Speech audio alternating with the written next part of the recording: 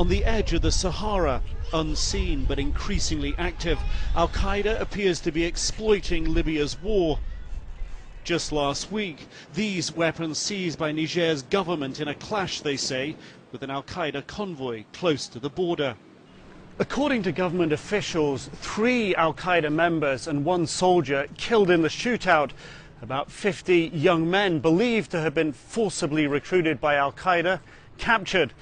And just a few weeks before that, another Al-Qaeda convoy carrying 5 tons of marijuana, also intercepted.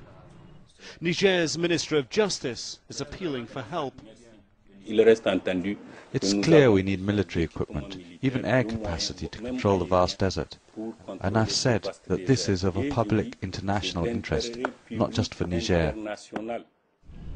Agadez already bears the brunt of Al-Qaeda's increasing influence. Its once bustling tourist trade now dead, visitors scared off by kidnappings. Over the past few years, this impoverished country has become a foothold and recruiting ground of Al-Qaeda's North African franchise, AQIM. The fear is a ready supply of weapons, looted from Gaddafi's massive stockpiles just over the border, will strengthen Al-Qaeda's grip.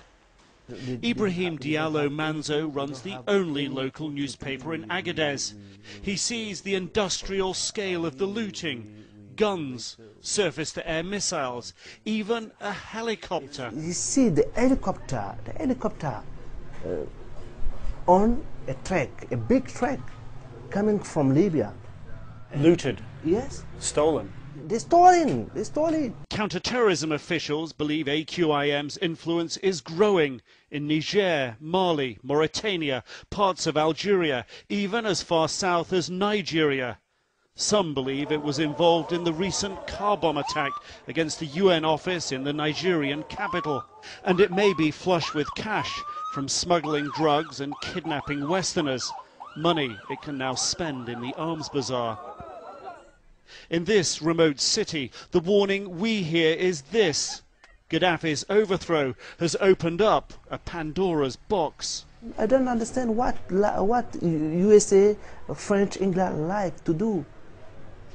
They take off Gaddafi and they make in his place bad things.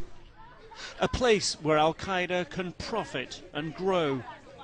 Nick Robertson, CNN, Agadez, Niger.